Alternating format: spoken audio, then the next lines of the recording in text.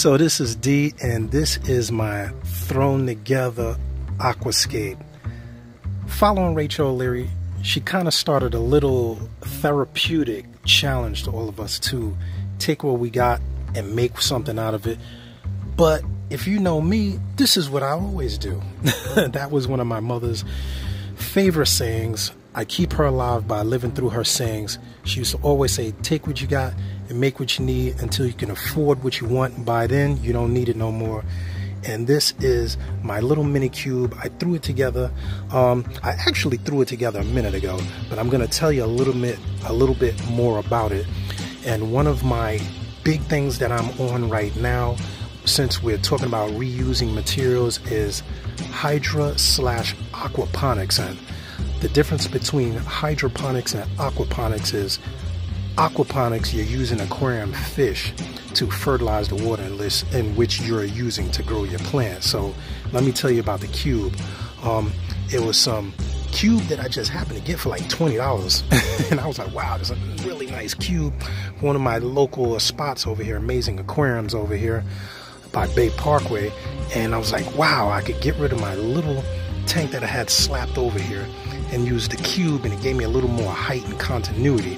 But let me tell you what I did with it. First of all, you know I love my pothos. My pothos is a very, very fast growing garden plant. I use it to cycle my aquariums because pothos is a house plant that you can grow rooted in the water and grow out, and it is super duper at absorbing nutrients. So I took my pothos out of the 2-gallon, stuck it in here. You can see its roots are wrapped around here. I'm actually getting growth already. I took a little bowl that I had in my backyard and I planted some chain sword in it with some dirt on the bottom, covered in some leftover gravel that I had sitting around in the backyard. I got a artificial plant that's actually getting a little nutty with algae in the back, but I had this baby in there, but I really didn't like. I thought it was more of an accent, because you know these things, after a while the wheels start getting stuck, and it was driving me nuts. So I stuck that on the side as a little decor. This plant up here, I believe, is called calico, and it is really beautiful plant. Doesn't need a lot of water. And let me see if I can get a good shot of that. Yeah, Kalanko, if I'm saying it wrong, it's because I'm a dummy. But anyway, I slapped that over there, so I'm actually taking water from that every time I need to do a water change. I'm taking that water and using it to water my plants. This is some basil seed that I have growing over there on the side. I got some rocks that I had in my tub outside to hold back what looks like a dam of gravel, because I didn't want to fill this tank with gravel. I just wanted to use whatever was left over. I have some black river stone down here. Let me focus here. Some black river stone and some pea gravel that I had left over from a yard project. I just left that in the back to make like a little retaining wall. And what else do I have in it?